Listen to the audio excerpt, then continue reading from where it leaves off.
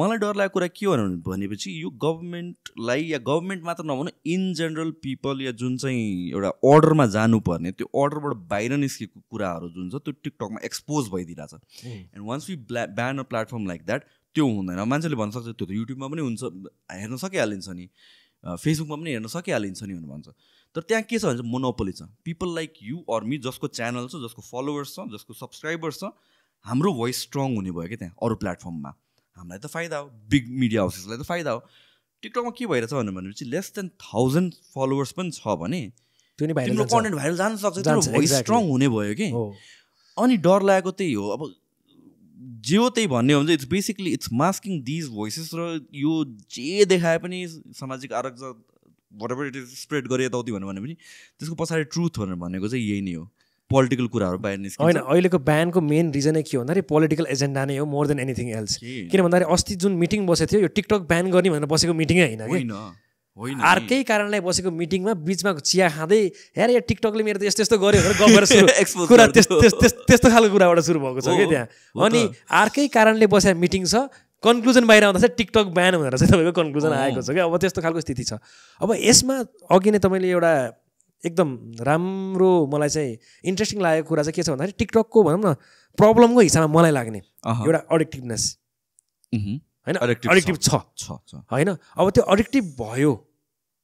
भन्दैमा त्यसलाई ब्यान गर्ने भन्ने होइन त्यसलाई आफैले कन्ट्रोल गर्ने वा आफ्नो बच्चा बच्ची अडिक्ट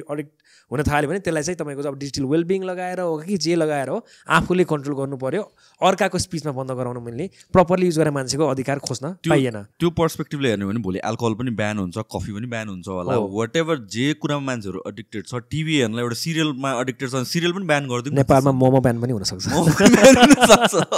त्यो पर्सपेक्टिभबाट कुरा गर्ने हुँदैन कतिवटा कुरा हो त्यो त आफूले नै डिसिप्लिनमा बसेर अरू आफूले आफूलाई कन्ट्रोल गर्न सक्नु पर्यो यो त गभर्मेन्टलाई हामीले यसरी एक्सेसिबिलिटी या भन्छ चाहिँ भनौँ न एउटा हिसाबले अलाउ गर्यो भनेर भन् त भोलि त दे विल डिसाइड के हेर्ने के नहेर्ने भने के सुन्ने के नसुन्ने के नेगेटिभ बाहिर जाने के नेगेटिभ बाहिर नजाने र यहाँ कुरा के आइरहेको छ भनेपछि यो ब्यान गर्नुको पछाडि टिकटकले सुनेन हामीले भन्ने कुराहरू सुनेन त्यहाँ अनोनिमिटी भयो त्यहाँबाट क्राइम बढ्यो अनि यो कतिवटा कुरा हामी डेटा केलाउँदै गयो भने चाहिँ यो सबै प्रोपागेन्डा रहेछ भनेर क्लियरली बुझिन्छ अघि यो अलरेडी ब्रट इट अप भयो कि बिग मिडियाको कुरा के सो बिग मिडियामा टिकटक भर्सेस अदर सोसियल मिडियाको कुरा गरौँ है सो फेसबुकको अगेन्स्ट उनीहरू किन लाग्दैन त्यहाँबाट क्लिक्सहरू आइरहेको छ big मिडियालाई if you look at it क्लिक्सहरू आइरहेको छ they are earning add revenue out of it इदा इन्स्टाग्राममा जाउँ इन्स्टाग्राममा पोस्ट गर्यो धेरै ठुलो पोस्ट सानो सानो पोस्ट पुरै न्युज यहाँ पढ्नुहोस् त्यहाँ पनि लिङ्क पोस्ट गरेर वा स्टोरीमा हालेर उनीहरूले पोस्ट गर्न सकिरहेको छ युट्युबमा जानुहोस् युट्युबबाट रेभेन्यूहरू आइरहेको छ अब टिकटकको प्रब्लम धेरै बिग मिडियालाई के भयो भन्दाखेरि उसले हालेको कन्टेन्ट भन्दा पनि अरूले बोलेको कन्टेन्ट जाने भयो रेगुलर पिपल बढी पावरफुल छ कि टिकटकमा बिग मिडिया भन्दा बढी पावरफुल चाहिँ तपाईँको मान्छेहरू छ अब भनौँ न तपाईँको एकदम पछि लागेर हात धोएर पछि लागेको मिडियाको नाम कान्तिपुर मिडिया अहिले for example right Kantipur media किन भन्दाखेरि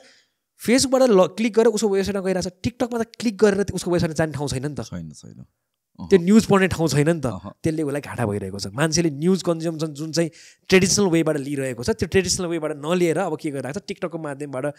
न्युज कन्ज्युम गर्न थालेपछि चाहिँ उनीहरूलाई पनि घाटा लागेको छ अब यसमै एउटा प्रोपोगेन्डा नै भनौँ एक तरिकाले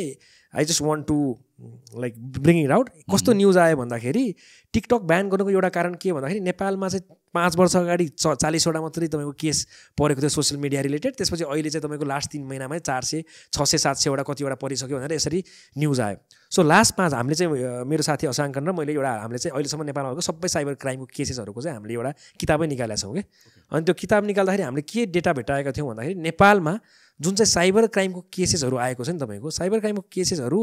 80% केसेसहरू चाहिँ रेजिस्टर कसरी भएको छ साइबर क्राइमको भन्दाखेरि इट्स थ्रु फेसबुक वा messenger Facebook messenger cases digital क्राइमहरू त सबै फेसबुक डिजिटल क्राइम पनि भने अब हाम्रो नेपालमा तपाईँ अब त्यो क्राइम भन्न मिल्यो केस जति रेजिस्टर भएको छ कन्भिक्ट भएको छ कि छैन कन्भिक्सन छ कि छैन भनेर भनेको छैन केसको कुरा गरेको छु मैले केस रेजिस्ट्रेसन त्यहाँबाट छ केवल 7% केस चाहिँ टिकटकबाट छ so one of the lowest out of all the social मिडियाजको case चाहिँ तपाईँको त्यो चाहिँ टिकटकबाट मुद्दाहरू आइरहेको छ तर मिडियाले न्यारेटिभ कसरी सेट गरिरहेको छ भन्दाखेरि हेर्नुहोस् न भन्दाखेरि टिकटकबाट चाहिँ तपाईँको साइबर क्राइमको केसेसहरू धेरै बढ्दै गएको कारणले गर्दाखेरि चाहिँ हामीले टिकटक ब्यान गर्न खोजिरहेका छौँ भनेर लजिकल्ली हेर्ने हो भने मैले गर्नुहोस् भने होइन है इफ त्यही लजिकले ब्यान गर्ने भने पहिलो ब्यान त तपाईँको फेसबुक मेसेन्जर ब्यान हुनु पऱ्यो डोन्ट गिभ देम एनी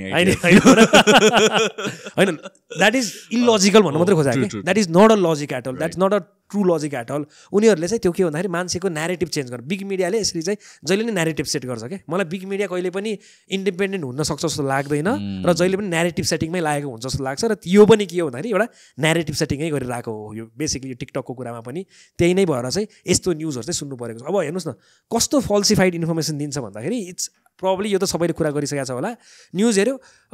यस्तै यस्तै नेपालमा टिकटक ब्यान अब बन्यो 27औं देश टिकटक ब्यान गर्ने भनेर आउँछ and if you look at research properly Nepal जसरी ब्यान गरेको त 3टा देश होला 3 वा 4वटा होला maximum India for different reasons Afghanistan for different reason अनि त्यसपछि आयो तपाईँको आई थिङ्क जोर्डन एउटा र अर्को एउटा देश छ त्यसले चाहिँ आउटराइट ब्यान गरेको छ because of the religious more of इन्डियाको डेटाको कुरा छ अरूहरूको रिलिजनको कुरा चाहिँ बढी मिक्स भएको छ पाकिस्तानमा पनि ब्यान गरेको थियो पाकिस्तानको सुप्रिम कोर्टले चाहिँ त्यसलाई ओभरटर्न गरिदिएको थियो त्यसपछि चाहिँ तर अरू सबै उनीहरूले भने नि ए वेस्टर्न कन्ट्रिजमा क्यानाडामा ब्यान छ भन्छ अमेरिकामा ब्यान छ भन्छ अस्ट्रेलिया केमा ब्यान हो त्यो त ब्यान केवल के हो गभर्मेन्टल डिभाइसेस गभर्मेन्टले मलाई डिभाइस दिएको छ भने त्यहाँ नेसनल सेक्युरिटीको स्टफ हुनसक्छ त्यसैले चाहिँ त्यहाँ चाहिँ टिकटक हाल्न पाउँदैन हो भनेर ब्यान गरे हो कि पब्लिक युजेबिलिटीमा ब्यान छैन तर मिडियाले त्यसलाई कसरी स्पिन अफ गर्यो भन्दाखेरि यो कन्ट्रीमा चाहिँ टिकटक ब्यान छ भनेर न्युज निकाल्थ्यो त्यो देखेपछि ए अमेरिकाले गर्न चाहिँ हुने हामीले चाहिँ गर्न नहुने भनेर मान्छेको त आवाज आउँछ नि त ट्रु इन्फर्मेसन उनीहरूले पाएको छैन नि त so that is how narrative is being set against TikTok specially के यहाँ चाहिँ बिग मिडियाले चाहिँ त्यसरी चाहिँ न्यारेटिभ सेट गर्न खोजिरहेको जस्तो लाग्छ र इभन इन्डियामा पनि दे आर कन्सिडरिङ त्यो ब्यान विथड्र गर्ने र यो जुन गभर्मेन्ट डिभाइसेसमा सेम थिङ जुन चाहिँ अरू कन्ट्रिजमा छ गभर्मेन्ट डिभाइसेसमा अलाउ नगर्ने अरू ठाउँमा चाहिँ लेट द पिपल युज भन्ने काइन्ड अफ कुराहरू पनि आइरहेको छ अब किन भन्दाखेरि जुन टिकटकमा कन्टेन्टमा चाहिँ त्यो रिल्समा गएर बनिरहेकै छ हामीले देखिरहेकै छौँ होइन छप्री मिम्सदेखि लिएर सबै मिम्सहरू हामीले हेरिरहेकै छौँ होइन त्यो कारणले गर्दाखेरि इट्स द सेम भन्ने कुरा उनीहरूले बुझिसकेका छन् कि उनीहरू मेन इस्यु भनेको चाहिँ बोर्डर इस्युको कारणले गर्दाखेरि